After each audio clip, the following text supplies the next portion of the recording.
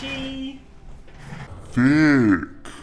Hey guys, Heads here from Infinity Loops, and welcome back to the Moblite7. I guess the Mob Not So Light 7. I've made some changes, and I figured I'd go over them with you, and also touch back on a few things I said about this Whoop in my first review. Just kind of see if those things still hold up, if I've changed my opinion on anything, and if I still think it's a good buy. One of the first things I forgot to mention in my first video was the fact that when you're putting in one of these big 650 or 451S batteries into the Mob 7, at least, the Moblite7, it does have a tendency to catch on the motor wires.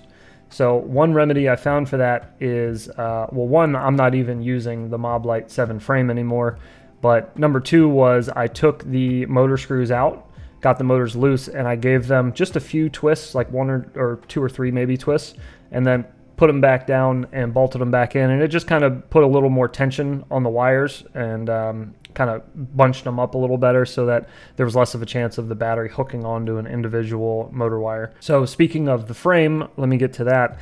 The stock Moblite7 frame is exactly the same design as the Moblite7 original V1 frame, which were very fragile, very fragile. So as I expected with this frame for the Moblite7, I broke several of them. After several hours of flying it around the house, especially with hard wood, I had a few epic crashes that really tore into some frames. So I eventually made the switch over to the Moblite7 V3 frame, which is very durable, and it's built like a tank. It's much heavier than the original frame, so that is a downside. However, replacing your frame constantly on the Moblite7 is annoying, and this solves that. Another thing of note I have changed is the canopy.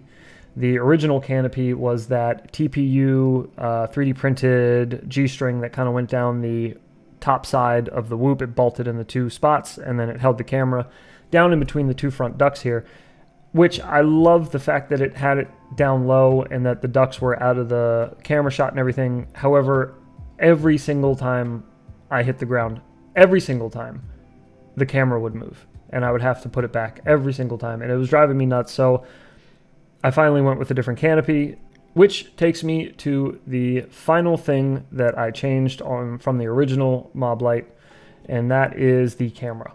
So the FPV camera was the Runcam Nano 3. I prefer the Caddx Ant. The Runcam Nano 3 is a great camera. There is really, minus the fact that this one just fits better into the canopies I'm using now. Short of that, that's really the only reason I changed it.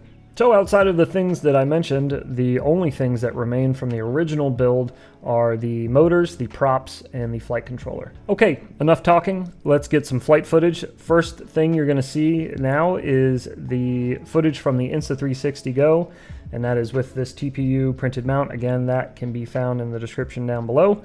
And this is just a nice slow cruise through the house, just trying to get some sweet cinematic stable footage.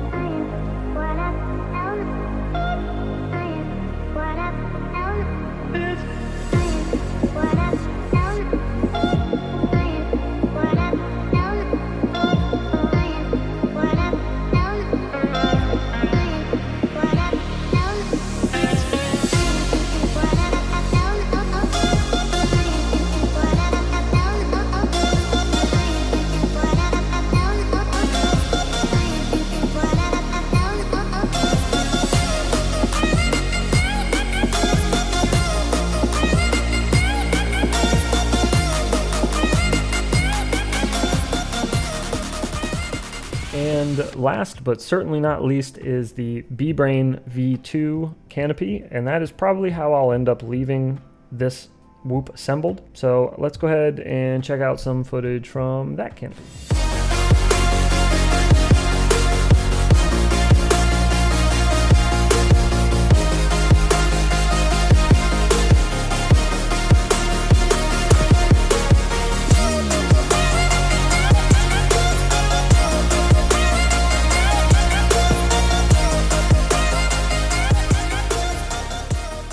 So that should wrap up the re-review of the Moblite7, now known as the MobThicc7.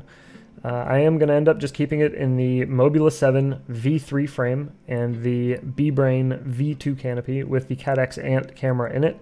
It still flies just as well in my opinion, and it's much more durable than what I started with. So I still think it is a good purchase. I still think it's a good whoop to get. I don't know if I would recommend it for new pilots. I think having to reset your camera constantly and snapping frames that easily is probably not a great selling point. The tune on it is fantastic. It does fly really great, and the components it comes with as far as the electronics is great. It's all really good stuff. It's just structurally not the best execution in my opinion. I know they went for being light and kind of copying off of the Shutterbug build. However, I just don't think it was executed as well as it could have been.